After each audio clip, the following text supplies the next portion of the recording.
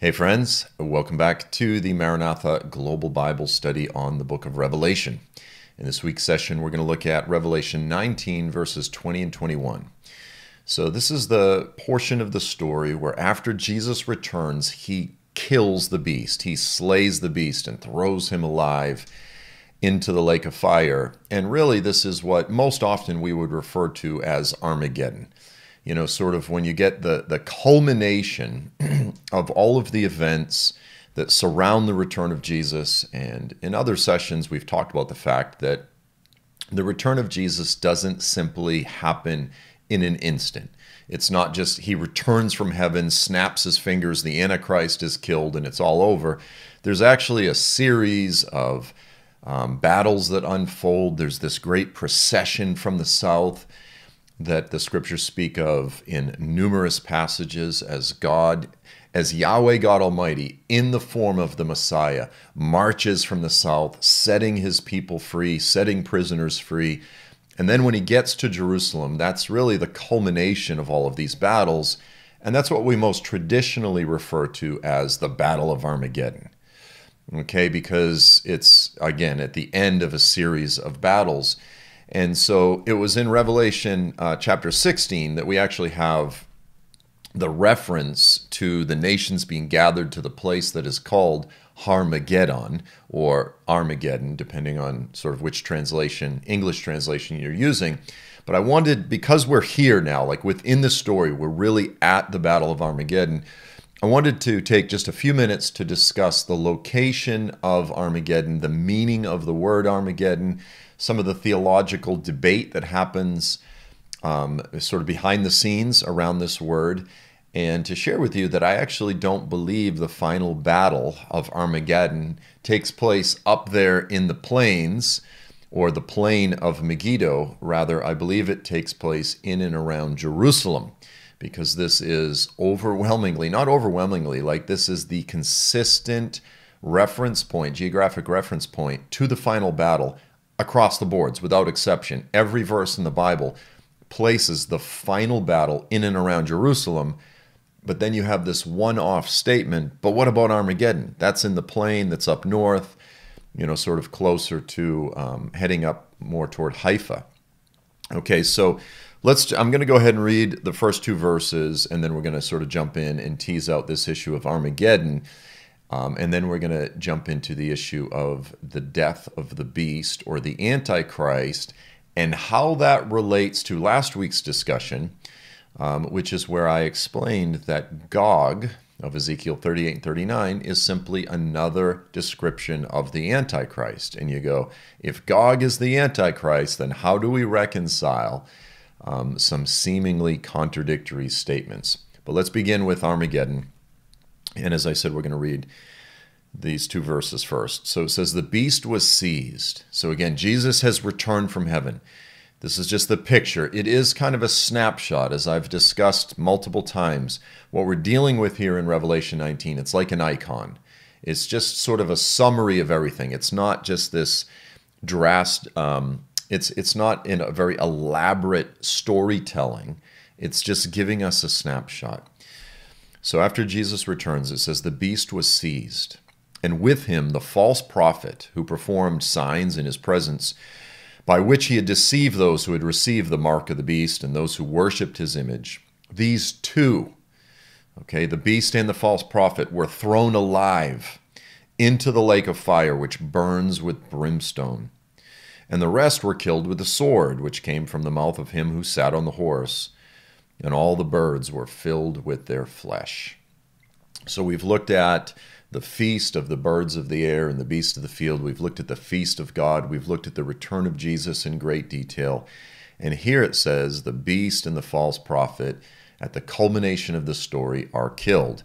And again, as I said, this is what we most often refer to as the Battle of Armageddon, when Jesus defeats the Antichrist, the false prophet, and all of their hordes. Okay, it says they were slain with the sword that came out of the rider's mouth. Now, if we jump back to Revelation 16, verses 13 through 14, and then verse 16, I'm just going to read this. We've covered this, obviously, in previous sessions, but The book of Revelation does reiterate different stories, and in Revelation 16 it references Armageddon, but in 19 this is really where most people say, like, that is the battle of Armageddon, is Revelation 19. So it says, beginning in verse 13, chapter 16, "And I saw coming out of the mouth of the dragon, and out of the mouth of the beast," okay, again, same characters, "and out of the mouth of the false prophet, 3 unclean spirits, like frogs, and they are spirits of demons performing signs, which go out to the kings of the whole world to gather them together for the war of the great day of God Almighty. And they gathered together to the place which in Hebrew is called Armageddon." Okay, that's the New American Standard. Some translations will just say Armageddon. Some will say Har, which means mountain, Megiddon. And so again, you have this location because the word in Hebrew, Megiddon, is often associated with the Hebrew word Megiddo. It's not the exact same word, but it's similar. And then you have the prefix, or you have the word Har beforehand. Har Megiddon. Har in Hebrew means mountain. So people say, well, this is the mountain of Megiddo. The problem, there's actually a few problems here. The problem is there is no mountain of Megiddo. It doesn't exist. There's no such thing. There is a tell, which a tell is basically where you have a city that's built on top of a city that's built on top of a city, and eventually it actually builds up and becomes a little hill. And so you have sort of the hill of Megiddo, but it's not a mountain. It's not even, you really couldn't even call it a hill. It's just a city that's just sort of been built upon itself for many years, but there is no mountain of Megiddo. And there's also some problems with the words. A lot of people don't realize that this is a huge debate among translators, among scholars behind the scenes. We just go, yep, that's the Valley of Megiddo. That's where the great battle is going to take place. But behind the scenes, all the scholars are going, I don't think that's actually what it's saying. Okay, so Armageddon, I do not believe it should be taken literally to refer to the valley or the plain of Megiddo. Again, that's sort of up in Israel, heading over more toward Haifa, the valley of what's called, I'm going to botch this, but I think it's Esraelidon or something along that line. But again, I want to reiterate, every single time the Old Testament references the location of the final battle, it's always in and around Jerusalem. We've looked numerous times at Joel chapter 3. I will gather all the nations to the valley of Jehoshaphat. Jehoshaphat is the same thing as the Kidron Valley, the valley that runs in between the Mount of Olives and the Temple Mount. If you go there today, you have the tomb of Jehoshaphat in the valley of Jehoshaphat, also known as the Kidron Valley. You have very similar references in Zechariah 12 through 14, where it talks about all the nations gathering against Jerusalem. Same thing with Ezekiel 38 and 39. It's on the mountains of Israel, and on and on and on throughout Daniel. They all gather against the holy city. Okay, so without exception, every single Old Testament reference to the final battle is Jerusalem. So you go, what do you do with this Armageddon? And again, there is no mountain of Megiddo, and there are problems with the actual Hebrew word in terms of understanding it properly. Revelation 14, verse 20, also in the very book of Revelation, places the final battle up in some valley in Israel, up in some plain in Israel. No, it places it basically in the vicinity of Jerusalem.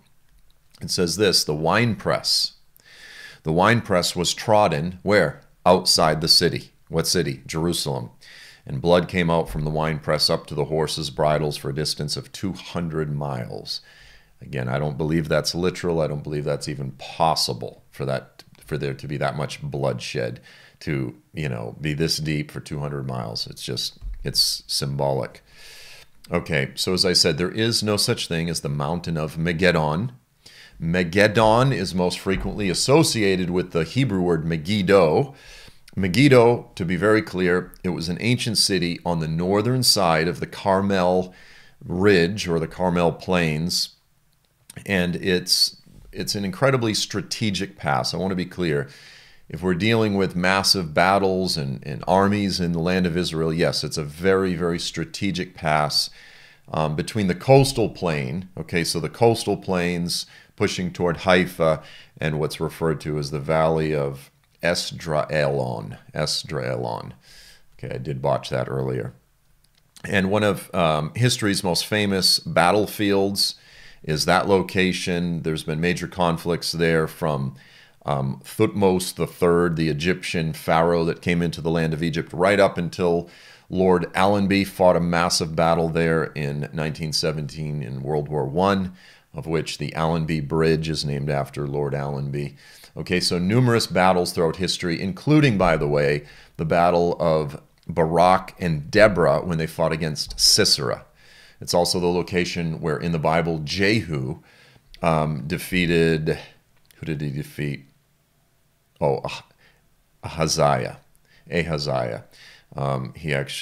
Jehu, I think, stuck a couple arrows in him and he died there. That's in 2 Kings 9, verse 27. So the point is, if you really dig into this issue, you start working through commentaries, there's numerous scholars who basically say this, that the word Armageddon, it has nothing to do with Megiddo. It actually is a reference to the mountain of Moed. Okay, the Hebrew word Moed means assembly. Oftentimes we think of the Moedim as the biblical holidays. These are the days of assembly, the days when people assemble together. And so Moed is a reference to the assembly. Thus, it's the mountain of assembly, i.e., it's referring to Jerusalem. It's referring to Mount Zion.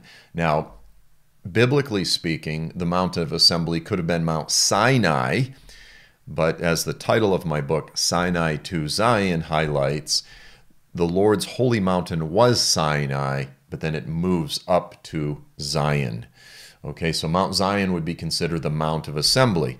You have, for example, you have this reference in Isaiah 14, talking about Satan. It says, "But you said in your heart, I will ascend. I will ascend to heaven. I will raise my throne above the stars of God, and I will sit on the Har Moed, the Mount of Assembly in the recesses of the north." This is talking about Mount Zion.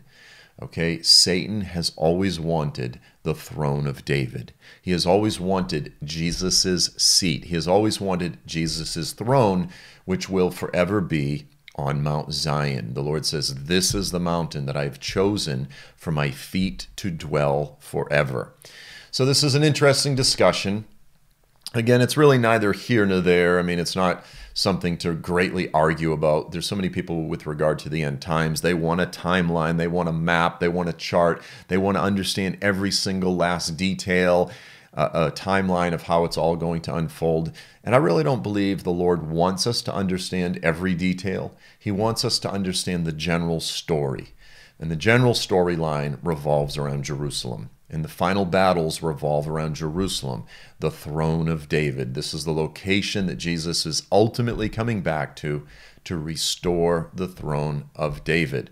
As it says in Luke chapter 1, when Gabriel appeared to little Mary, he says, "He will be called the Son of the Most High, and he will reign over the house of Jacob," okay, over the house of Jacob, "and on the throne of David forever."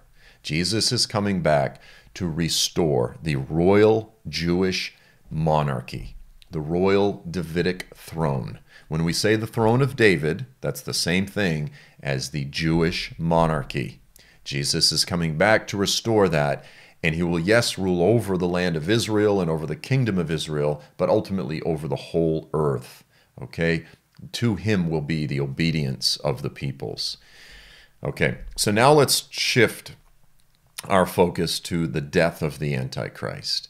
We've gotten to the part of the story where the beast and the false prophet and all of their armies are killed. The problem, however, apologize, I've got something in my eye. The problem is in a previous session, I discussed the fact that the Antichrist and Gog of Ezekiel 38 and 39 are the same individual. Now, before we get here, in the next chapter, Revelation 20, it does reference Gog and Magog again. And a lot of people are going to be going, what about that? What about that passage? We're going to get to that. We're going to talk about that, but not in this session. So once you say that Ezekiel 38 and 39, the great dictator, the great invader, Gog, of that oracle, is the same as the beast of Revelation, you run into what many people see as a contradiction. So I'm actually going to go ahead and just read these two verses again, and then I'll explain the sort of the debate or the problem, and then we'll unpack it. So again, the beast was seized, and with him the false prophet who performed the signs in his presence by which he deceived those who had received the mark of the beast and those who had worshipped the image. These two, the beast and the false prophet, were thrown alive. This is the key. They were thrown alive into the lake of fire, which burns with brimstone, and the rest were killed with the sword, which came from the mouth of him who sat on the horse, and all the birds were filled with their flesh. Now, whenever the claim is made that the beast of Revelation is the same as Gog of Ezekiel 38 and 39, people will protest, and they'll say that's impossible, because in Ezekiel, Gog is buried. But in Revelation, the beast is thrown alive into the lake of fire. So how can someone be thrown alive into the lake of fire, but also be buried? And then they say, see, they cannot be the same individual. Very, very common argument. So I'll actually go ahead and just read the verse in Ezekiel where the burial of Gog is described. It says in verse 11, Ezekiel 39, verse 11, it says, on that day I will give Gog a burial ground there in Israel, the valley of those who pass by east of the sea, and it will block off those who would pass by. So they will bury Gog there with all of his hordes, and they will call it the valley of Haman Gog. Okay, so clearly Gog will be buried. Now, by the way, the location of this there's probably some debate, but when it says east of the sea, it's believed that it's actually east of the Dead Sea, and it's actually in the modern-day land of Jordan. That's a possibility. I'm not going to get into a great discussion concerning the location, but the point is this. Gog and all of his hordes will be buried in this particular valley. Again, it doesn't say they'll be immediately buried there, but ultimately they will be given a burial. So on one hand, you have the beast is thrown alive into the lake of fire. On the other hand, it says that Gog is buried. So as I said, you'll have numerous people that say they cannot be the same individual. Let's look at a handful of verses that prove that the Antichrist will in fact be killed. He will not be preserved alive. He will not go into hell still alive. That there are various ways to explain this, but we need to begin by showing the various scriptural passages that do prove very clearly, emphatically, repeatedly, that the Antichrist will be killed. Okay, ultimately he will be killed, and his body, it's said, will be buried in a mass grave, which is pretty much exactly what it describes in Ezekiel 39, verse 11. So the first passage that we'll look at is Habakkuk chapter 3. This is describing Jesus after he returns, marching from the south, slaughtering his enemies. Plague goes before him. Pestilence follows in his steps. He looks, he surveys the earth. They flee from his gleaming spears. And it's a beautiful passage that describes the procession of Jesus from the south up to Jerusalem. It says, you went forth, or you will go forth, for the salvation of your people, for the salvation of your anointed, or your anointed ones. And then it says this, you will strike the head of the house of evil, to lay him open from thigh to neck. So who is the house of evil? And this whole storyline, by the way, it goes all the way back to Genesis 3:15. The skull crusher is going to crush the head of Satan. Jesus is the snake crusher, the skull crusher. That theme permeates so many of the messianic prophecies throughout the scriptures. Psalm 110, he will slay kings on the day of his wrath. He will crush kings on the day of his wrath, heaping up the corpses, the bodies throughout the whole earth. Numerous references like this. Here, Jesus is described as striking or crushing the head of the house of evil to lay him open from thigh to neck. This is a reference to the Antichrist. It says, you will pierce him with your own spears, the head of his throngs. In other words, all of his hordes will be slain. They stormed in to scatter us. Their exaltation, well, actually, I should just cut those verses. So there's one reference in Habakkuk where the Antichrist and his hordes are killed. Isaiah 11. Isaiah is pretty close to the same time frame as Habakkuk. Isaiah 11, verse 4, it says, but with righteousness, speaking of Jesus, he will judge the poor and decide with fairness for the afflicted of the earth. I just have to highlight the fact that, remember, when Jesus comes back, he comes back with righteousness to execute judgment on behalf of the poor, the meek, the lowly, and he will come to adjudicate with fairness and justice on behalf of the afflicted. He doesn't come back for the proud, the lofty, the exalted, and the great men of the earth. He comes back for the little ones like us. Let's never, ever forget that. And then it says he will strike the earth with the rod of his mouth, and with the breath of his lips he will slay the wicked.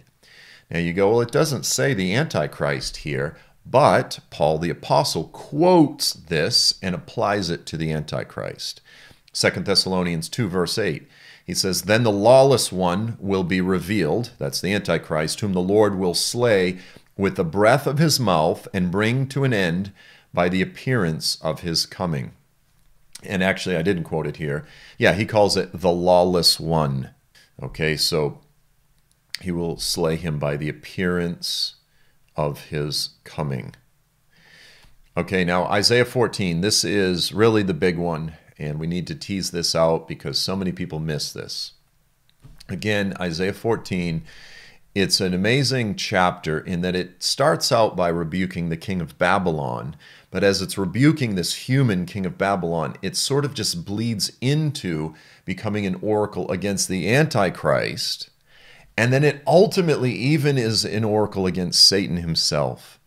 And it's amazing how a human puppet of Satan, they're almost treated as though they're one and the same. The Antichrist and Satan are almost treated as one and the same. But it says this, how you have fallen from heaven, O Lucifer, as the King James says, or morning star, O star of the morning, son of the dawn. You have been cut down to the earth, you who have been weak, you have weakened the nations. So now is it Satan? Is it the Antichrist? It's, as I said, they kind of bleed together. You have said in your heart, I will ascend to heaven. I will raise my throne above the stars. I will sit on the mount of assembly in the recesses of the north. I will ascend above the heights of the clouds. I will make myself like the Most High. Nevertheless, the Lord says, you will be thrust down to hell. You will be thrust down to Sheol, to the recesses of the pit. Now pay attention to this language. He says you'll be relegated to the edges of a pit in hell, in the underworld, in Sheol. It says those who see you will gaze at you. They will ponder over you, saying, is this the man? So now, is this talking about Satan or the Antichrist? It says, is this the man who made the earth tremble, who shook kingdoms, who made the world like a wilderness, like a desert, like a wasteland, and he overthrew its cities, who did not allow his prisoners to go home? All the kings of nations, now here it is, all the kings, so when we're dealing with royalty, especially in ancient times, he says, all the kings of nations, they lie in glory. They were buried with dignity. They were given a royal burial, most often in ancient times, in a royal sepulcher. So they would find a cave, they would carve it out, and that would become the Holy Family's cave or the royal family's cave, a royal sepulcher, and they would bury them in the sides of the walls. You could actually go in, and this is what's called a sepulcher. All the kings of the nations lie in glory, each in his own tomb. They each have their own royal sepulcher. It says, but you have been cast out of your tomb.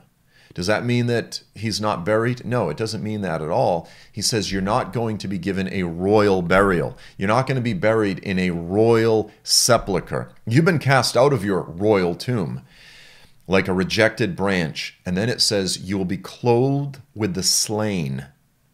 Your clothes will be the dead bodies of those that you led, your hordes.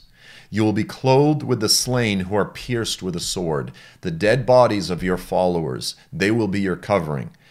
They go down to the stones of the pit like a trampled corpse.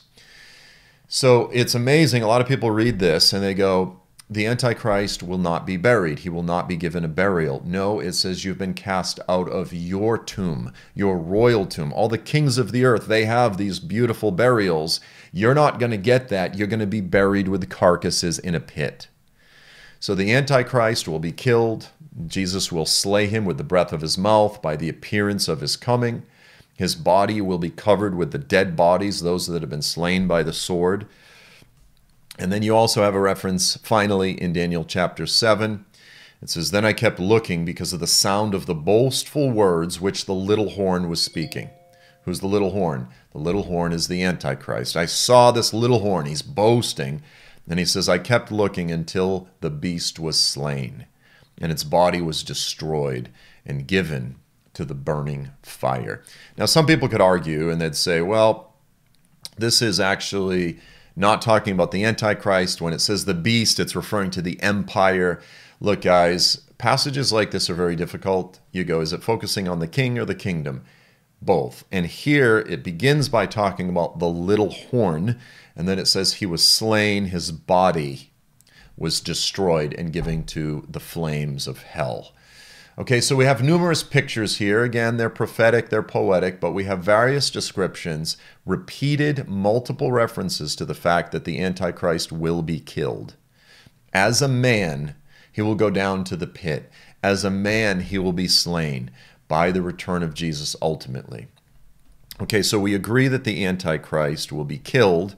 And so similarly, we acknowledge that Gog will be killed. There's no contradiction.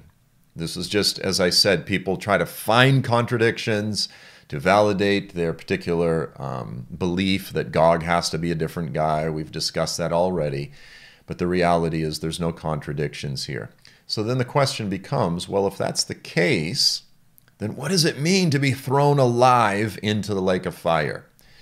Look, guys, the book of Revelation is difficult. There's really probably 3 or 4 different explanations for that. It could mean that there's kind of an, the Lord gives the Antichrist some sort of extra life. Even after he's dead, he still experiences hell. But then after the resurrection of the wicked, then he kills him and buries him. You can get really weird and technical. Or you could just say this is just a description of the Lord taking the Antichrist and throwing him into the lake of fire alive, at which point he dies, right? You throw someone into a fire, they die. And it's not like, it doesn't say that he continues to live in the lake of fire.